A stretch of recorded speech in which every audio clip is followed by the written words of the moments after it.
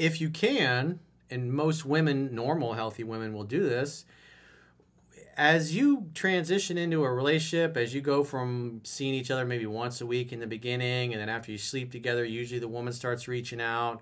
And then by the time you get to week 6 or week 7, she's bringing up the exclusivity talk.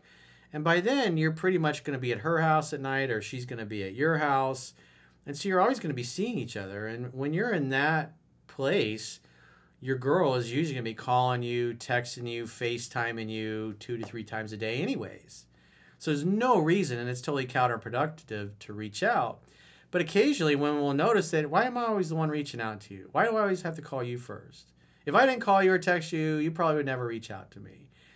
And you want to joke around and laugh and tease like, babe, but you love reaching out. And quite frankly, I love seeing your name pop up in the phone. It's a great surprise because I never know when you're going to call me or text me. It's never at the same time, and it's always a beautiful, beautiful surprise. So I always look forward to it.